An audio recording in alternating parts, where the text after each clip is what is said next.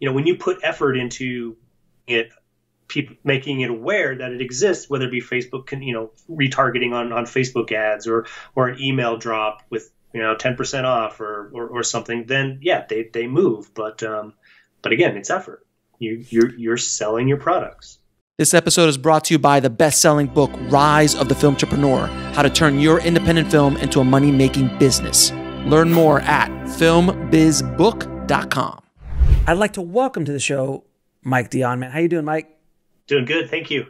Good, man. Thank you so much for coming on the show, man. Our mutual friend Kia Kiso, who's also a friend of the show, been on the show as well.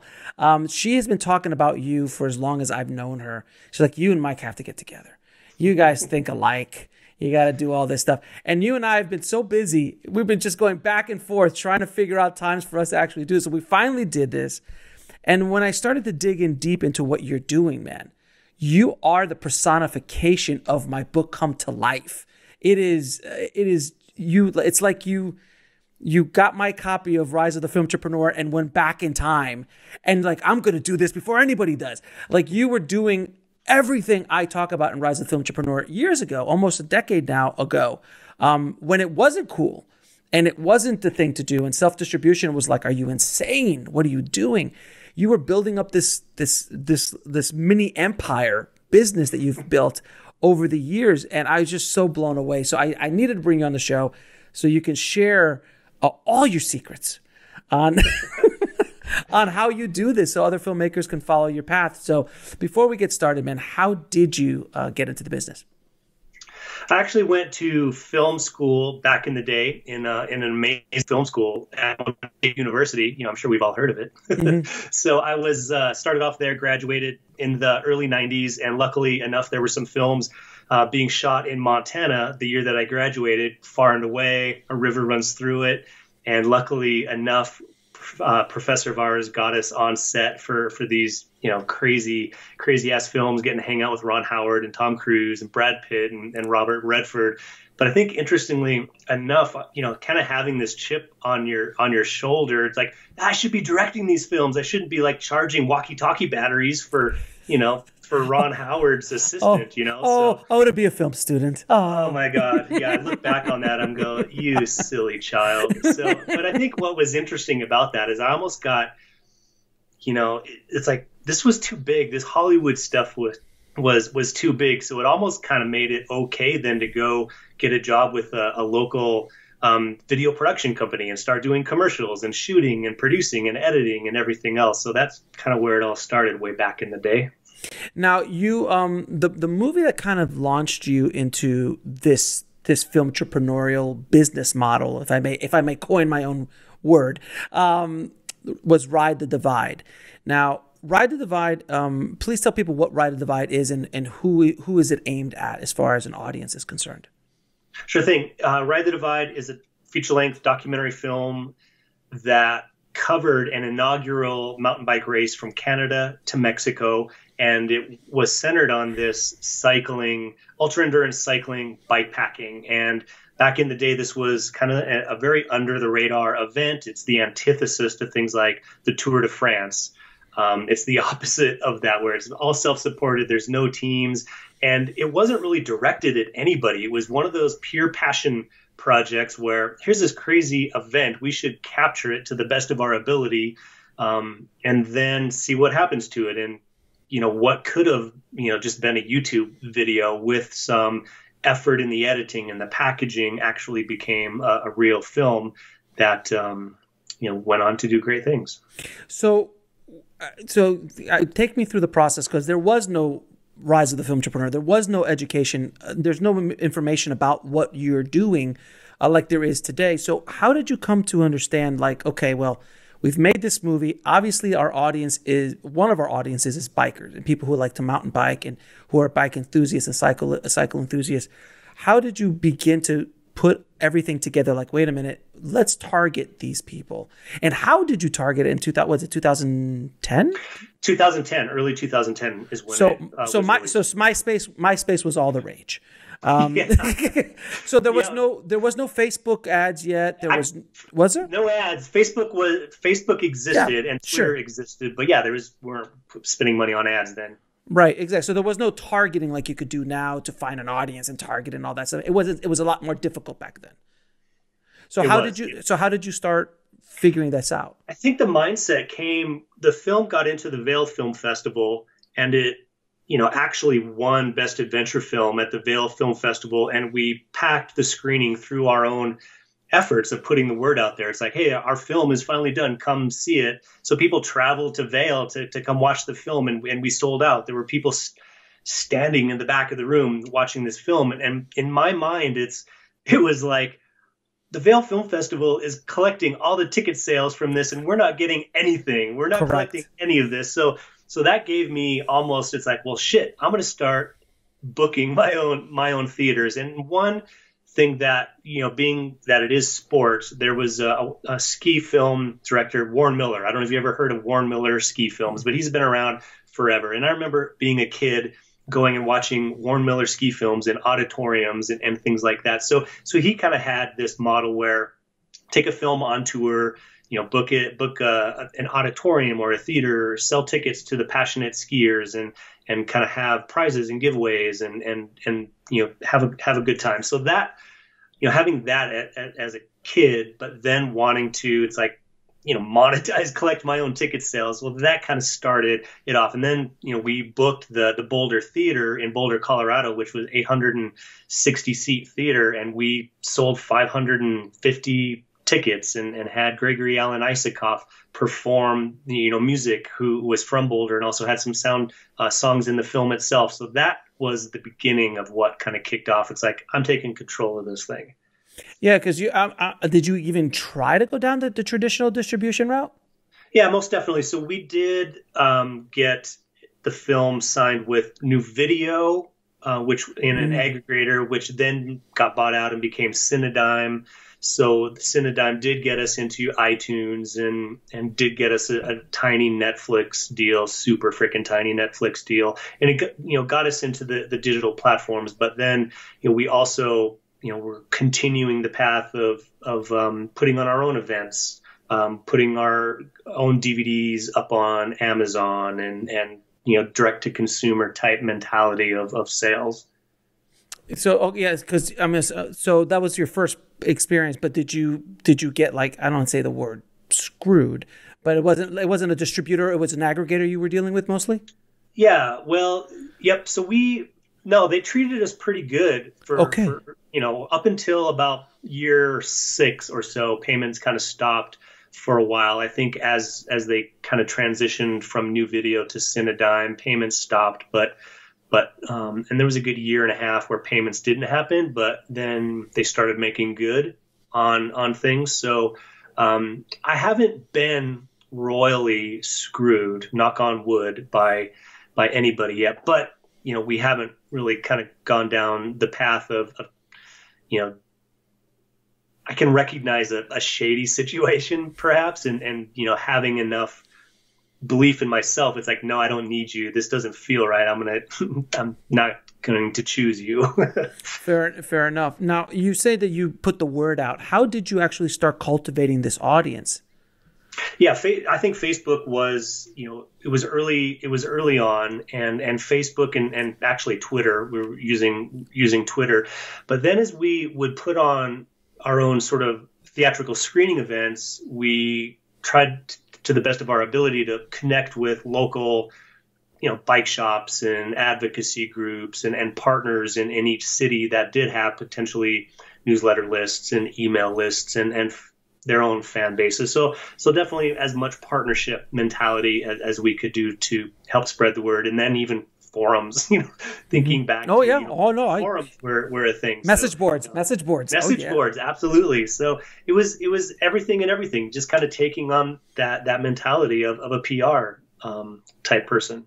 But you were going after cyclists and fans. Absolutely. That's who. So you're going to message boards about cycling and bicycle enthusiasts and anything dealing with that niche, if you will, that kind of audience. Absolutely. And just starting to pound them as much as you could. That's something I was doing in 2005 with a little short film that was aimed at independent filmmakers to teach them how to make a low budget independent film. And I did it instinctively, kind of like you. I was just kind of figuring it out. I'm like, wait a minute, the audience is here. I've got a product for them. Maybe I should connect these guys. These are my people. How do I present what I just created to my people? Right, exactly. And that's amazing. So you start building it up. Did you start figuring out email yet at this point, as far as grabbing email lists? And how important is an email list to you in your business model now? Huge, massive. Email list is freaking massive. And so we did cobble together a WordPress website. Wow. And we did start collecting emails from there, and then did get sort of a merchant sort of aspect onto this cobbled together WordPress merchant website. Account. Yeah. Yep. And it was early eJunkie. You did. Oh, you use eJunkie. I used eJunkie. Yeah. eJunkie. So eJunkie was kind of how was the merchant piece to this cobbled together WordPress site, and we'd kind of put that together. And then what was interesting, we finished the website, and then I think put a link on Facebook or something, and woke up the next morning and there was like 7 DVD sales, and it's like, isn't that isn't that amazing? We're onto something. Isn't that the most amazing feeling? Yes. Like yes. when I did that for the first time, when I launched, because I was talking to my audience for months, and they had trailers and people were like excited about this DVD, and the second I hit send on that email, like it was like, I don't know, to maybe like 500 people I collected over whatever, and I did it manually. There was no email service. It was just like a manually sending it out to people back in the day. DCC. And all of a sudden I would just hear PayPal emails. Ding, ding, ding, ding, ding, ding. It was just the best, but then you had to fulfill it. And that was that. Oh my God, dude. It's like, I've fulfilled everything out of this freaking house for the last 10 years. It's, our garage has been filled with boxes at times. But that's the game. I don't know. That is the game. And because I'm fulfilling everything, I also get on a postcard to write a little thank you note. John, thank you! ! Mike Dion. Put it in the package. So, 98% of everything I've shipped out of here, people have got a little, signed thank you card for me, over the last 10 years. So I think it's that kind of mentality and strategy and thinking and caring about an audience. If someone's going to go through the effort of whipping out a credit card and sending you, money, should we not be appreciative for that? No, absolutely. Because a lot of times, filmmakers think of it as almost transactional. And it's not really grassroots. It's not really building a community. And it's because, look, it's daunting to build a community. It's daunting, and it's time consuming. You know this as well as I do. It takes years to build a passionate community. You have to provide a tremendous amount of value. You have to give them what they're looking for. It takes time. But I think you could attest to this. Once that audience is built and that relationship is solid, you can build upon that and continue to make new products and new films. And that's what you've kind of done.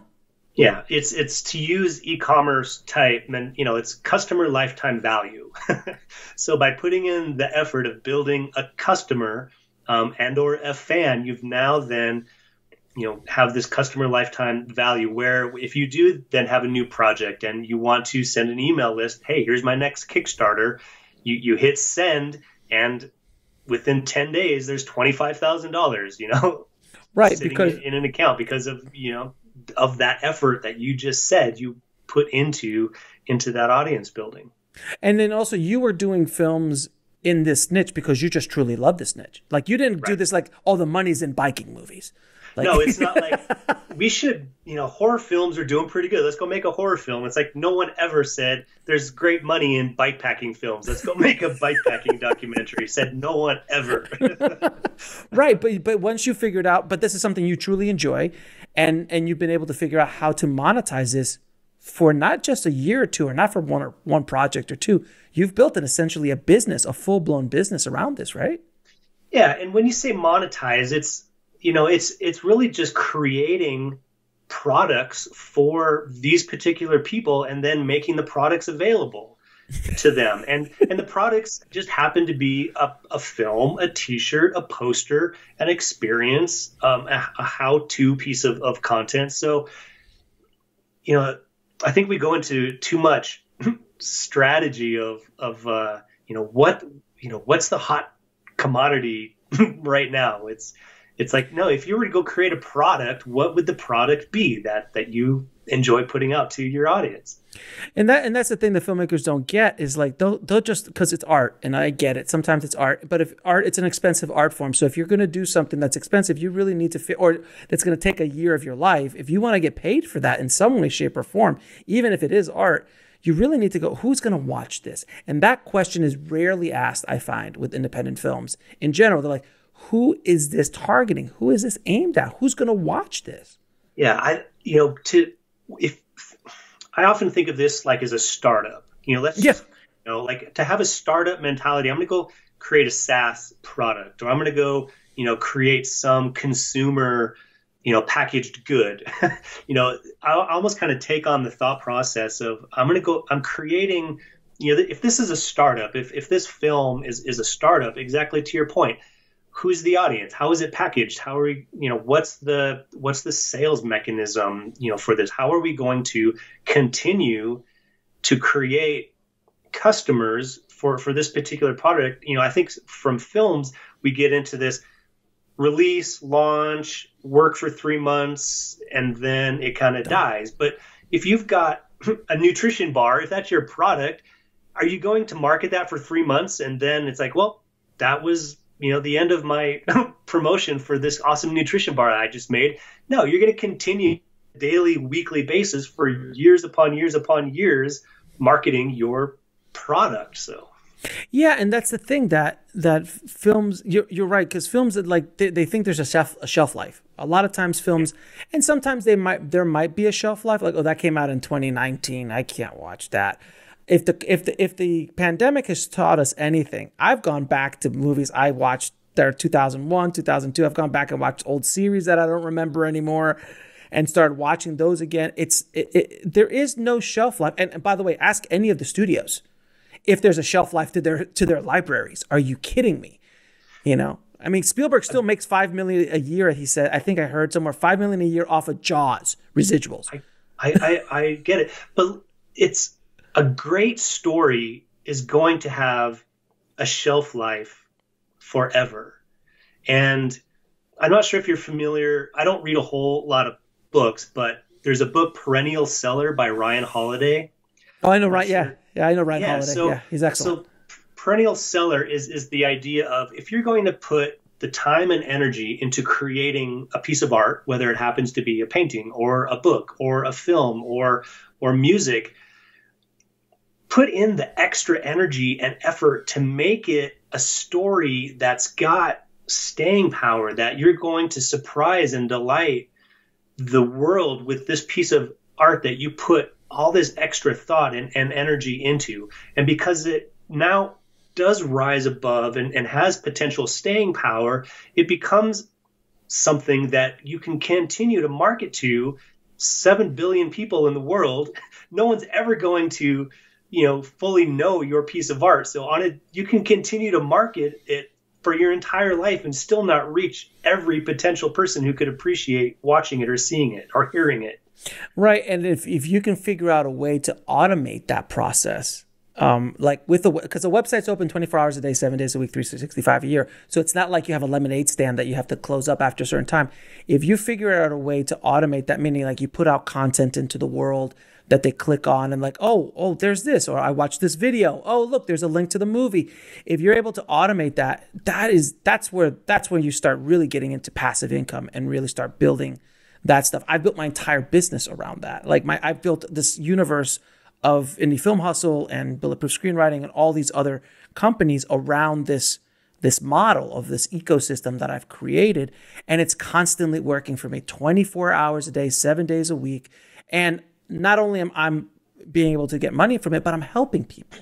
I'm educating people. I'm helping them on their journeys. My books, I'm assuming the same thing with your movies. They just every day I check. There's someone bought a book.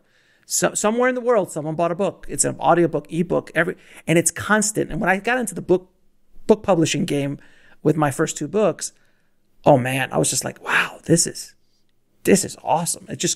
And books are one of those things that they just go. Books you could find a book from 20 years ago, and if it's as long as it's still relevant information. I mean, look, what is it, Napoleon Hill? I mean, Jesus, I mean, those kind of self-help books and things, they just go on and on and on. So do you have that same kind of? Yeah, absolutely. But you say automation, but I wouldn't, let people think automation is easy, right? So no. it is easy after the fact. But yes. Once you've put the time and energy in creating the gears of the machine that once built, then become a flywheel that have continued motion. So, what does automation look like? It's website, it's SEO, it's putting out YouTube videos with articles, SEO and content and links, and it is building Facebook content, Instagram content, and it is putting email automations in place when people do. So, but once you've put that system in place, then yes, it does have automatic situation to it. But it takes a while. It takes years sometimes to put that together. But that's strategy, right? But if you've got that mentality, back again, this is my startup, this is my product, this is my sales mechanism that I'm putting in place. And then once it's in place, 80% of it is automation. And now the 20% that you're kind of continuing to feed the machine on a daily or weekly basis becomes easier.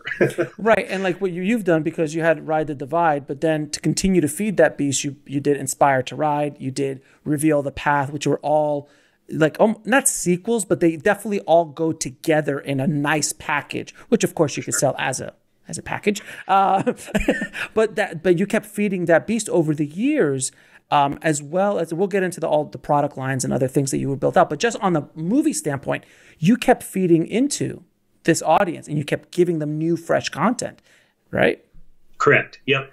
That's right. So for a good, from 2010 to about 2018, it was exactly as you just described. That was the full-time job, really, putting out films and content and marketing.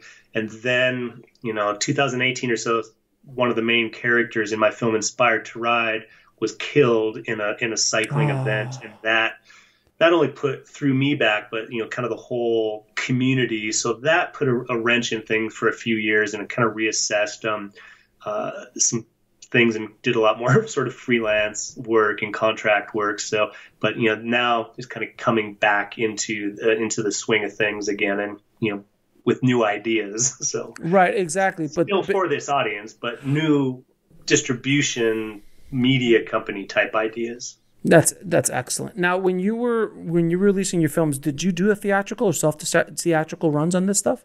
Yes, every single one. And when the films first came out, we would do a good 20 to 30 city tour with the film, mostly in the western states. I'm in Colorado, and a lot of cyclists between the Rocky Mountains and west. So I'd go kind of hit a theatrical tour for 6 weeks or so, and then kind of made it available where bike shops and other entities could put on their own theatrical screenings, and then almost hired a tour promoter to kind of put on shows and stuff like that. We kind of a little secret weapon with that. So now, did you do four-walling, or did you actually get booked? The bulk of it was four-walling. Yep. And then there was some ticket sale splits happening as well, but the bulk of it was four-walling. Yep. Okay. And did you sell products at those screenings?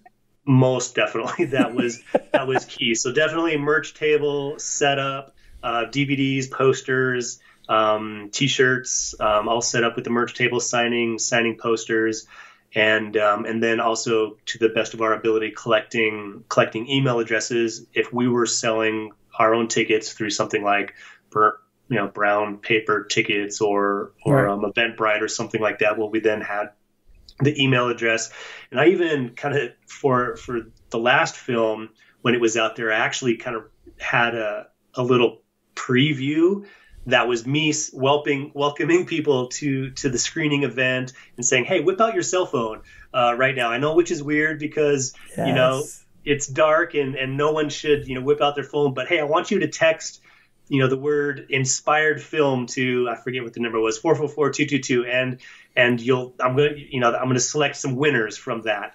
So, that actually was a killer strategy because then, not only did I get people's phone numbers, but then they entered their email address within this. And then as the film went on to some film festivals, and then I mentioned we kind of had a tour promoter that kind of took the film out on his own. So I'd be sitting at home and all of a sudden my phone would just like go off with, 60 text messages, when he had the film out there, and then, that played. And then I waited about 90 minutes until the film was done. And then I started texting people back. Hey, this is Mike, the director. Hope you enjoyed the film? And people would lose their minds. It's like, dude, that was awesome. I loved it. Thank you. So, I don't know, just unique strategies, right? Having fun with this whole game. Now, and you talked a little bit about hosting your own screenings. How did you do well with those host your own screenings? Some of them would break even. Some of them, made thousands. Some of them made hundreds. Some of them lost $100. But what the goodwill and, creating a fan and having that face-to-face communication, and then having them potentially go tell a few people. And then if we do, again, your earlier question about an email list, well, now I have to be able to, if I lost money, I now have 70 emails that over the next 5 years, I likely generated thousands and thousands of dollars from those 70 people who showed up at a screening earlier on. So that's kind of how I see that. So if you get 70 people to come up to a screening for a documentary about bike riding, they're pretty passionate, targeted people. They are more than likely the percentage, I'd imagine, of them purchasing another product or watching another movie or renting something else you did, it's very high because that's a hot. And that was on the low end. I'd say 70 was between 70 and 250 is generally the screenings. And that's worth the price of admission. If you broke even, you're winning. If you lose $100, you're winning. Unless it was if you've got that lifetime value infrastructure, and also infrastructure in place. Yeah. If you have the infrastructure in place to take advantage of that kind of opportunity to better serve that potential customer, all the better. Absolutely. I was always wondering about those host the screening things, but and I also saw that you sold credits to your film. A little bit here and there for like $25 or something like that. Which is you want your name in the movie credits? $25. It was like, did that do anything? Did you make any money with that? Let's see, for the Inspired to Ride's Kickstarter, we did that, and then with this new thing we're doing now, as we're editing this new thing, I've kind of got a founding member sort of thing happening where you do get your name in the credits and you get to win the actual camera that shot the original Ride the Divide. And we haven't talked about what RTD10 is, but I think if you do it in a cool way, then yes, I think it's cool. It's a cool thing, but it's also it builds your community, it builds the audience, it builds the niche, and you're connecting with them. Like they really are invested in you because now my name is on that movie. So now you've created a much more even passionate, right. Especially knowing that these films are on iTunes and these bigger platforms. Well, then it becomes bragging rights. It's like, dude, come over. We'll watch this. You'll see my name go by in the credit roll. I think as filmmakers, we forget the power of a credit because we could just type in our own names because we made the movie, so it's not that big of a deal for us. But for as we like to call them normies, because we're carnival folk. We're carnival folk. Yeah. We are carnival folk. There's no question about it. But the normies, they would lose their mind. They're like, oh my God, if they imagine being in a theater and seeing your name pop up for the first time, oh my God, that would be massive. So, and if you sell them for $25 a pop, why not? It's like, or whatever the price is, but still, it's a great strategy. Yeah, and there's sort of packages where, and as we're kind of working on this RTD10, you can also, with the movie poster, we're creating a new movie poster, again, selling an associate producer or a producer credit, which, how many producers, buy their way into the credits anyway. So, well, there's that, too. So there's, I've, when I was making films, sometimes you'll see like 6, 7 executive producers. Or produced by credits because they he gave me the grip truck, and he brought the cameras, so I didn't have to pay for that for the shoot. So you do what you got to do at the beginning. Like when you're coming up, you just do you do whatever you can, and sometimes it's still even as you're going. If you can sell an executive producer credit for $5,000, that takes me 2 minutes. That's more than any attorney on the planet. Yeah. It's. Again, if you look at this as a game, a carny game, right, or whatever, it's you get hey, step right up, you do what you got to do. No, and look, as filmmakers, we all got to hustle and do whatever we can, but at the end of the day, we're providing that person who buys a credited experience and bragging rights and an IMDb credit, and there's value to that. And I remember I bought, I think originally when I was first starting, I might have bought like an associate producer credit for like $20. I was like, yes, I have an IMDb credit. That's awesome. But everybody, that was like 2000 or 96, I think it was, or 97 or whatever it was when I did it. But yeah, it's a thrill especially when you're just starting out, or you just want that little shiny executive producer credit on there as well. And there's different packages too. You can sell like premiere tickets and other things like that as well, correct? Yeah, exactly. So it's again, how can you surprise and delight your audience with whether it be a credit or a unique piece of merchandise or a bundle or a signed movie poster or whatever. So again, I utilize the indie music industry, as a lot, from examples, and I kind of steal. I'm kind of like a sponge. It's like, what industry can I steal ideas from that work with what I'm kind of doing at the moment? And I think traveling musicians putting on tours and selling merchandise and putting bundles together and packages together. So I think as much as we can look out into other industries, and I mentioned, software as a service, like what ideas can you get from the SaaS startup company that you could utilize as a filmmaker and strategy and marketing? So be open to getting outside of this little bubble of like, I hope I get into a film festival and someone discovers me. It's like, screw that. No, you've got it. In today's world, is because it's so much harder to make. I mean, even when you were starting out in 2010 and when I was coming up in 2005 with selling stuff, it was easier to make money. Like, I sold thousands of DVDs back then. Now it's so much harder to generate revenue because the audience is more, there's so much more competition. These platforms are taking a whole bunch of, we'll get into the platforms in a minute. But it's just harder. The more you can control multiple revenue streams outside of the standard distribution model, which is what you've done, the better you, because if sales go down at the DVD, but the t-shirts are killing it because they just happen to be really cool t-shirts, all the better.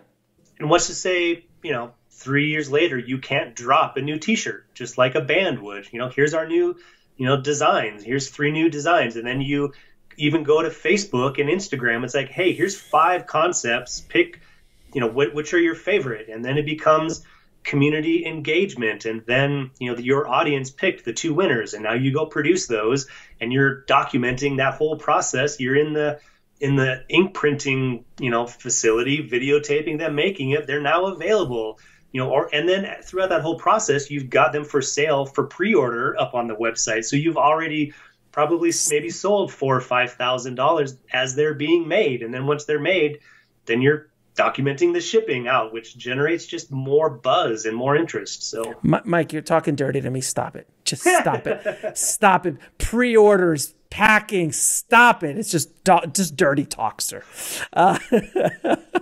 It's so wonderful to talk to someone who gets it. Like it's just such a wonderful experience. I'm assuming it's the same for you because there's not many people you can actually have a conversation about this with. This is like people say, are you a passionate filmmaker?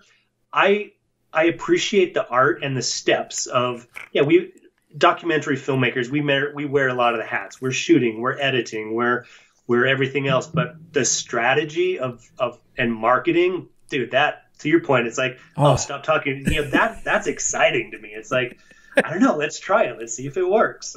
Exactly. And that's what always gets me excited as well. I mean, I'm an artist, I'm a filmmaker. I love doing that, but I also love the business side. I also love the marketing side. I also love being able to think about how to put it all together. And for me, that gets me really, really excited. Most filmmakers just like, I just want to make a movie. Right. But it's like, dude, that marketing stuff is dirty. I'm a director. I just want to direct. I just want to go from film to film and direct. And that's awesome. That's great. If you could do it, and I can promise you that's 2% of the entire industry that gets to do that, as like just go and direct and not think about anything else, and someone else handles it. Those days are gone, and there's a small, maybe 2 to 5% of all directors trying to direct a movie in the world get that privilege. And I've spoken to many of those directors on the show who have those, and even they, and I promise you, Mike, the bigger the guy or gal that I talk to, they all still have to hustle to get the next project. It's so fascinating. We were talking to somebody the other day, and we were talking about Spielberg, and I'm like, yeah, Spielberg couldn't get money for Lincoln. He had to go hustle his money for Lincoln. Scorsese couldn't get Silence made. He tried 20 years, and he had to go hustle money from India to make it happen. Now he's hustling Netflix, but that's a whole other conversation. Netflix just keeps giving him $200 million to de-age Robert De Niro. Oh, yeah. Jesus.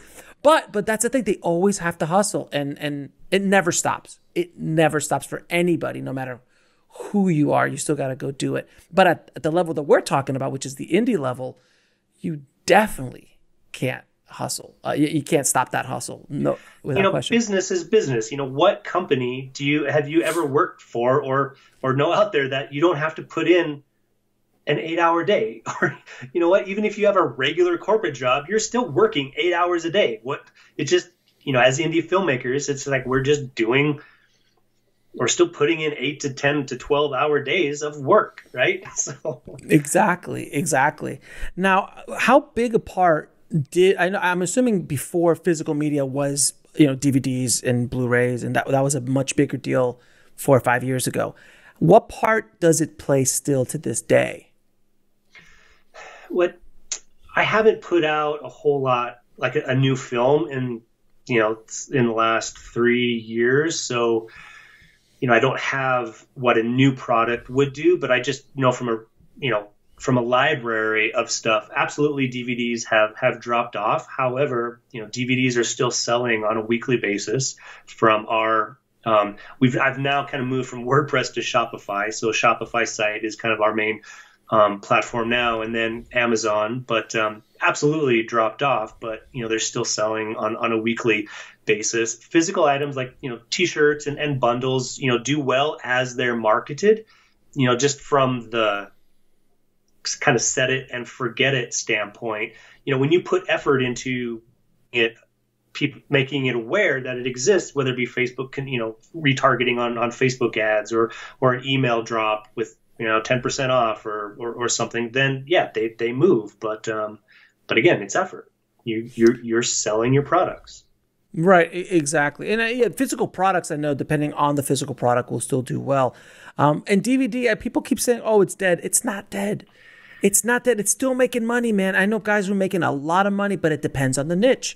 Depends on who it is, where it is. Some places in the world, still, DVD is the thing still. Netflix still does the DVD by mail thing. Nobody likes to. Oh yeah, they don't like to talk about it, but it is still a thing. Redbox is huge. I still outside of front of my grocery store, I see people in front of the Redbox. Yeah, so it's still going. And if you could get a Redbox deal, oh my God, those things are so. We could talk offline. I could tell you the numbers. Oh my God, it's insane.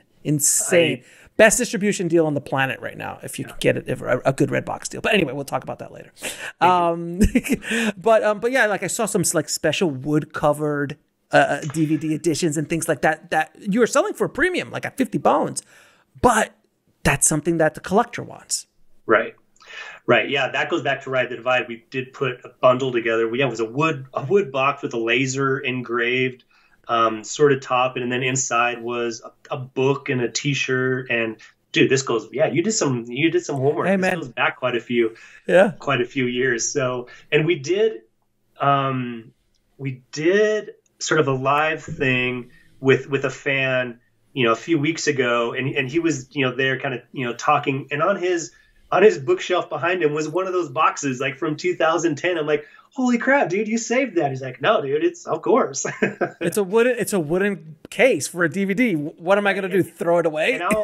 And I'll walk into bike shops and whatnot, and there's one of my posters sitting up in a corner somewhere in a bike shop, and we've shipped out probably 6,000 posters over the last 10 years between all the films. Yeah. And that's I'm assuming a good profit margin on those things. Some of them were profit, and then some of them just happened to be, as we, like you mentioned earlier, when we went into a city for a theatrical event, I sent posters to all of the bike shops in that particular city with a letter and everything else, just to, build buzz and everything else. So and then with some Kickstarter campaigns and bundles and things like that, many posters. Right. And the thing is too, like thinking about it, because I've been in bike shops. I have a bike. I'm not anywhere near what you guys do, but I ride, not the Divide. I just ride. But that hobby is expensive, and bike riders spend money. Like, it's not just buying a $200 bike. You're talking about, I've seen bikes at $6,000-$7,000. It's like, right. And they're very passionate about riding, so they will spend money. So as a niche audience to provide products for, this is not a bad one to pick. No, you're absolutely right, and it is interesting. So I helped produce another documentary called Here I Go Again, which was sort of about, kind of like where are they now from an 80s, hair metal band. And what was interesting is, like, I think I got spoiled, exactly what you just described. Here's this upper middle class demographic with cycling. And then we were pushing out this Here I Go Again documentary with, a different sort of niche. And man, it did okay, but man, it wasn't doing what I got spoiled, doing with the cycling projects. Right. And people always ask me, like, how do you make money with independent filmmakers? Everyone's broke. I'm like, well, it's just about providing a service and things like that. But a lot of people come into the game trying to try to just grab money and try to take advantage of filmmakers and things like that. And I feel that filmmakers are the most abused demographic of an audience ever, and it starts with film school. Like, it starts with paying obscene amounts of money for film school, which you're not going to get an ROI on for a decade if you're one of the lucky ones that can actually make a career out of it in film school. So I feel that they're just constantly being abused and abused and abused. And then even like the film festival, it's like it's the please choose me industry. It's like, please choose me, please choose me. It's like, yeah, we've been, yeah. No, that's a whole other topic. You're right, and the whole "please choose me." And I think what you've been doing for a long time, and what I talk about in my book, and what I've been doing for a long time, is to take control. Stop asking for permission. Start building out your own system. Start building out your own infrastructure, so you can make a living doing this. Can I get an amen? Preach, brother, preach. Now, so I see that you use Vimeo, and it was VHX prior to that, before Vimeo bought them, for sales of your own TVOD. Do you, and I saw that, it was making me wrong, some of them are on iTunes, or all of them are on iTunes and all the major TVOD platforms as well? Correct. Yeah. And even though, as I put as much effort into as much as I can control, I then, as many places as I can get it from a traditional standpoint with iTunes and Amazon On Demand and things like that. Absolutely. And, I know people are like, what's the best platform for my film? It's like, there isn't a best platform. It's like any platform you can get on is the right platform to be on. So if you can drive traffic, of course, it's all about driving traffic. But I was going to ask you, what part is TVOD doing well for you? Because I've been saying for a while now that TVOD, unless you can drive traffic, it's pretty much dead for the independent filmmaker. If you could drive traffic, there's still some hope, but they've just stopped. And I know probably back when these were released, TVOD was still a thing. People were still renting, but they don't rent as much anymore because everyone's just got used to that whole subscription model. Like I pay $10 a month. I expect to get all these movies eventually. That's exactly right. No, Netflix has kind of ruined it, going back a couple years ago, and even more so now. But again, it's like you've got to keep at it. As many places as you can get, then freaking do it. And things have dropped off, but there's still sales happening on Vimeo on demand. There's still sales on iTunes. There's still sales on Amazon on demand. There's still, every place the film is placed is generating some revenue. So, still to this day on all these films. Yeah, it's granted they're old now, so it's not tens of thousands of dollars a month, but it's absolutely on a daily basis, like you said with your book, on a daily basis, the films are being sold somewhere. And that adds up, and if something you created 10 years ago is still making you money, and a lot of it obviously is passive even, right? Because it's just out there in the ecosystem. Yeah, exactly right. That's a win-win. And it's not going to a distributor somewhere who's smoking a cigar and going, ha, ha, ha, ha. Like, that image of that cigar, that distributor, it's actually money's going to you. And you are controlling that revenue stream because you decided to self-distribute. And also, I was going to ask you, how dense is this market for movies, like documentaries about bike riding? Because I haven't seen a tremendous amount of them in my travels.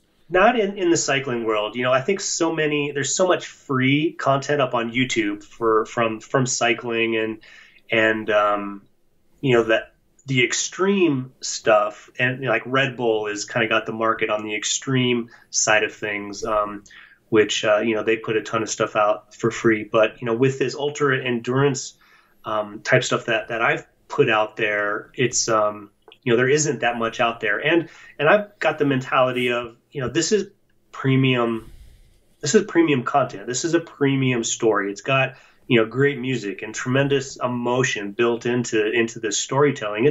It's a professionally packaged film, and there's really no place you can watch the film for free, unless of course it's on a TV network or something like that where there's advertising on it or something like that. So pretty much every place my films are either rental or are transactional in nature. And you haven't gone into the AVOD world or SVOD world. Some of them have ended up there. I'm super intrigued by the AVOD type stuff, and that's what I'm working on right now. Again, with the whole screw the gatekeepers. It's like I'm actually working on building out my own bikepacking media company. As you should.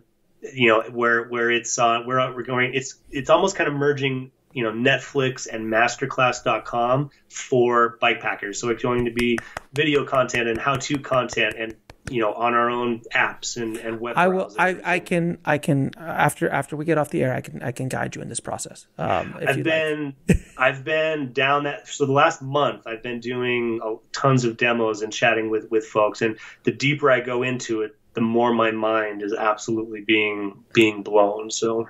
Oh yeah, we could talk. I could definitely give you some whatever advice I could give you. I've done sure. A little bit of it. So, and I saw another product that you created, which is why I talk about in the book, educational products. Educational products are so powerful because they tap into an emotion, a need of something that the audience really wants to learn about, and it's when you can tap into emotion of an audience member or a customer. That's when you can really make a difference in their life. So. Something like, which was your educational product called Bike Packing Secrets, which was sold for like $80 about how to bikepack properly with all these stars, and it's like 10 hours, something ridiculous like that. And I looked at that, I'm like, oh God, he gets it so well. Oh my God, that's all digital. So there's no packing because you're not packing 10 hours of DVDs. Exactly right. Yep. And it did well. It did do well with it was stuff that we would put on the DVD extras, how to, bike pack and how, the gear and whatnot. So then it was, people, again, I mentioned, Netflix is ruining it because people expect it, to be free with their subscription. So the thesis was, people are more willing to pay for information than they are content. So, Absolutely. So that's kind of where that came from. Let's actually package, incredible how-to information. What became masterclass.com. So this was, perhaps the precursor to when masterclass.com kind of started doing their thing. And then, bundled it up and put a website together and marketed it from a strategy standpoint, put ad dollars behind it. And you're right. What my production costs were probably $2,000 to actually go shoot this how-to content.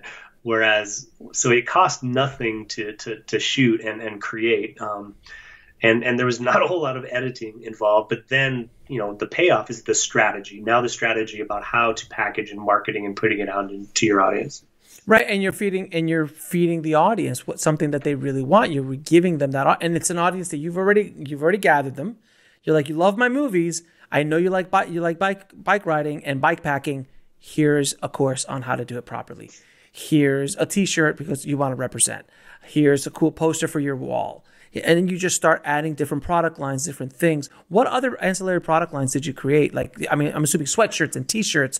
What other things did you put together?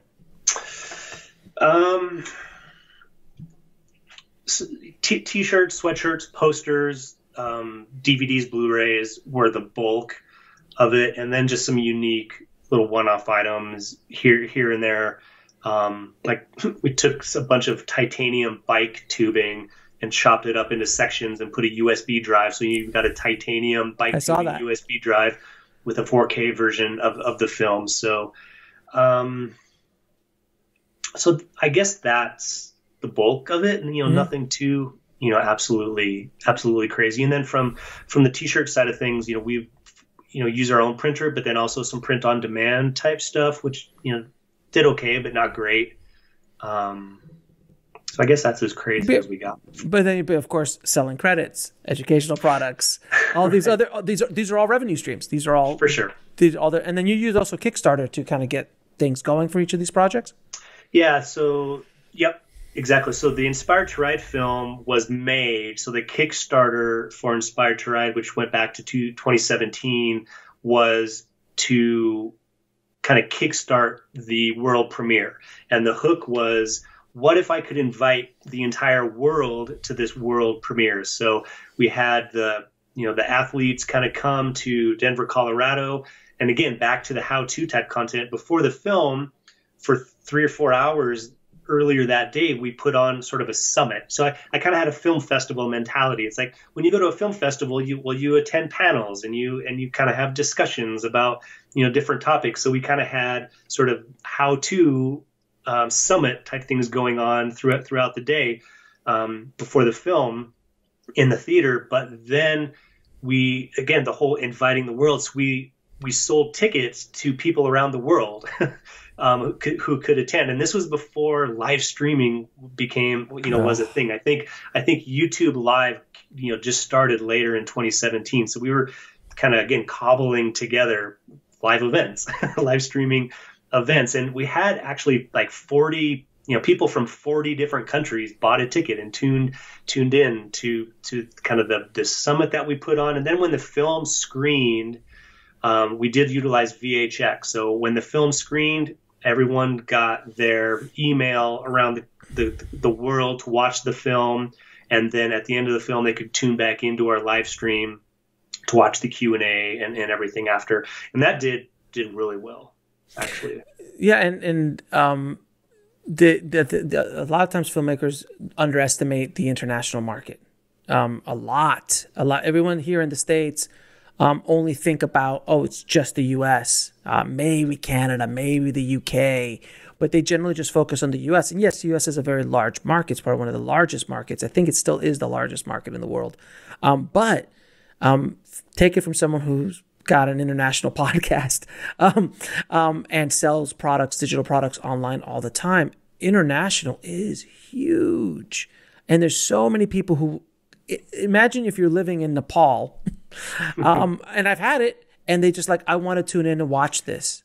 Like, because there's no way I'll ever get to go to this thing. I can't afford it. It's just at the other side of the world. But for $50 or whatever, $30, I can log in and watch it. That is so powerful. Absolutely. Yep. And you're absolutely right. And I'm assuming there's bike riders all over the world. Absolutely. And yeah, UK is a big market for us. Yeah.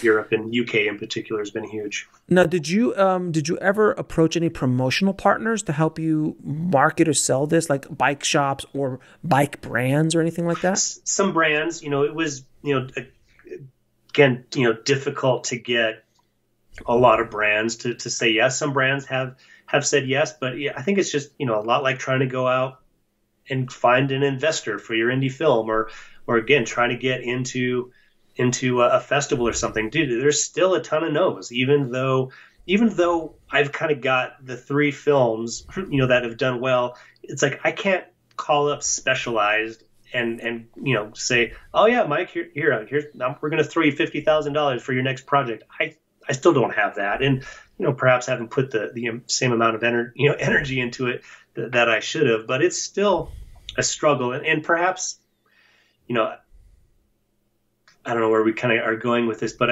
I'm still, the direct to consumer. It's like, I would much rather put my time and energy into, again, using the frame surprise and delight, thousands of people who appreciate. I would much rather try to pre-sale $25,000 worth of my next thing to this audience who I've put the time and energy into than trying, of course, if a sponsor is going to throw me money, great, but it's still a struggle. To get a yes is difficult. Yeah, the hustle is real, sir. The hustle is real. You always hustling, man. Always hustling. Now we talked a little bit about, you've mentioned it a couple times, RTD 10. Can you talk a little bit about that?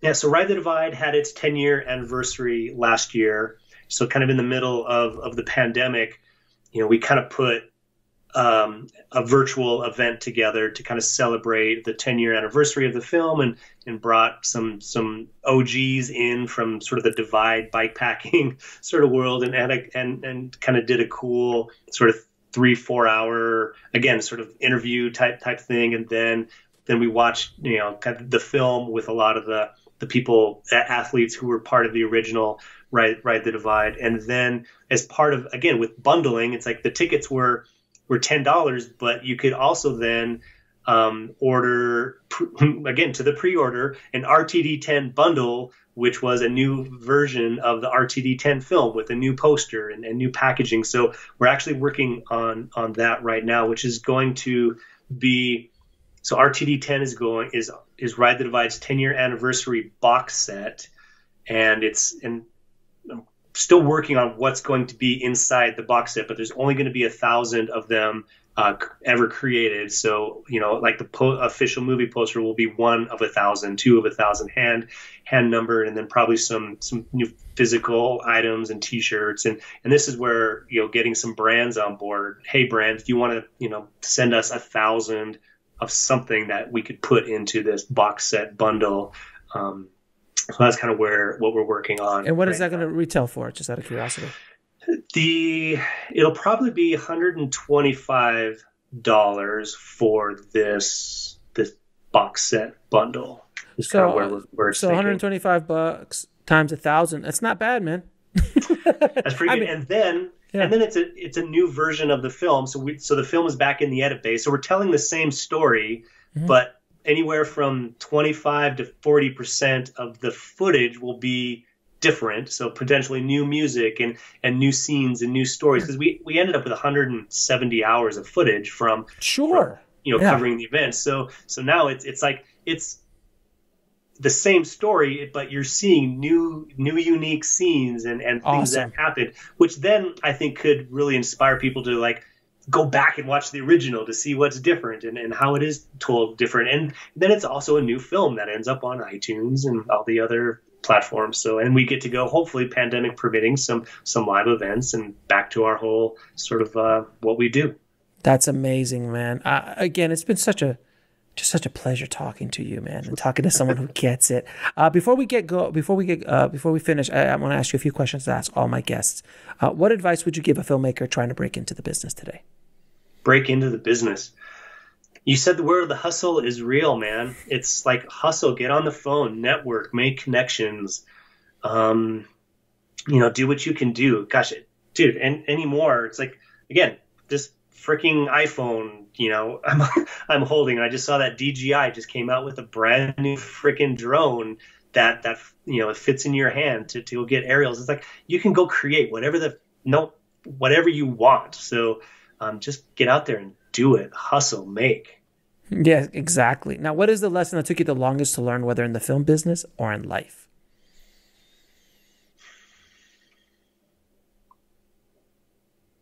Man, I don't know. That's a tough one. The longest. I don't know. Hit the next one. Let's come back to that one. 3 of your favorite films of all time. Freaking Lost Boys. Just so good. So good. It's like I would date myself, but dude, that came out when I was in college, and it was like a midnight screening of Lost Boys, and God, we were just drunk and having a crazy time up in the balcony watching Lost Boys, and then bought the DVD of that film and just watched it over and over and over again. Can I tell you my Lost Boys story? Yes, please. Okay, first of all, Lost Boys, arguably the coolest vampires of all time. Cinematic vampires, near dark, pretty close to it, but they would arguably the coolest looking, just coolest vampires. A buddy of mine was an actor in Lost Boys 2, not the one they made, the direct sequel that didn't get finished. They shot footage, but never finished it. Uh-huh. So this is the story. The story was that, you remember when Kiefer Sutherland got impaled, right? Well, he didn't like blow up or sparkle, or something. Sorry, did you hear the tone in my voice when I said sparkle? He didn't blow up or anything. So he's in the coroner's office, and they pull the horns out, and he comes back to life. So that's how they were going to start the whole thing. And then and then all his guys, I think some of his guys actually did blow up, but he didn't. So then he just breaks out of the thing, and he just starts grabbing the first people and starts vamping out on them to build up his crew. My buddy was going to be one of those vampires. They shot a bunch of scenes, and then, I think a week into it, one of the director walks up to everybody. I was like, announcement, everybody, we're closing down the production because Mr. Sutherland has decided to move on to another project instead. And that was and he went on to do Young Guns. He wanted to go do Young Guns instead of Lost Boys 2. So we never got to see a Lost Boys 2. I don't even know if Joel Schumacher was directing it or not, but that is the story. That is a little tidbit, little Lost Boys trivia. That's amazing. I had no freaking clue. And I remember my first time in Santa Cruz going, holy crap, this is Santa Clara, man. This is the bridge that they were hanging from. So, all right, anyways, so the other two. I don't know. I think Lost Boys, that whole discussion covered, number 2 and number 3 as well. Fair enough. And do you want to go back to that other question or just let it go? Say it again. Rephrase it. What is the lesson that took you the longest to learn, whether in the film business or in life? Dude, I think I've always had the mentality of don't burn your bridges. Yeah. And I think that's just, holds so true. And of course, I've probably burned, a bridge or two in my time. But man, I think that is, don't burn your bridges. Ever. I had a running gag with a lot of the guys I used to work with who were working in my VFX company, and they're like, Alex, you don't nuke bridges. You don't burn bridges. You nuke bridges. I'm like, yeah, it's a thing. And when you're younger, you do things like that. But as you get older, you start realizing how small this business really is. And from someone who talks to people on a daily basis, interviews and stuff, I'll talk look, Kia, I know Kia. There's and it's, if you and I just met oh, I know Keo, you know, it's, and if I screwed Keo over or you screwed, you see what I mean? It's such a small business. And that's something that filmmakers really need to understand. They think it's huge. It is not. It is a very, very small. Even these big guys who I talk to sometimes on the show, who are very established filmmakers and big making $200 million movies, they'll start talking about like, oh, this guy connected me. I'm like, oh, really? He connected that other guy too. And oh, he's like, it's just fascinating how small the business is. And it gets smaller on a daily basis. It's pretty great. So that's great advice. Don't burn your bridges. Now, Mike, it's been a pleasure talking to you, brother. Where can people find you and everything that you're doing? Probably, the easiest, MikeDion.com is a freaking really old website. I haven't updated it forever, but there's some contact information in there. The new project, rtd10.com, is a place to kind of go. That website will evolve and change as the project kind of goes through its evolution over the next 3 to 6 months. If you want to check out sort of the Shopify site, inspiredtoride.it is that site's done, incredible amounts of revenue from that site. So if you want to see a site that's kind of one of those direct to consumer sites that's actually generated some great revenue, you could check inspiredtoride.it out. Mm-hmm. Hit me up on LinkedIn if you want to talk biz. That's great. And I'll put those links in the show notes. Mike, man, thank you again for coming on the show, man. It has been an absolute pleasure talking to someone who gets it, who's been doing it. You're an OG in the filmtrepreneur space, sir. So I appreciate that. Appreciate your time.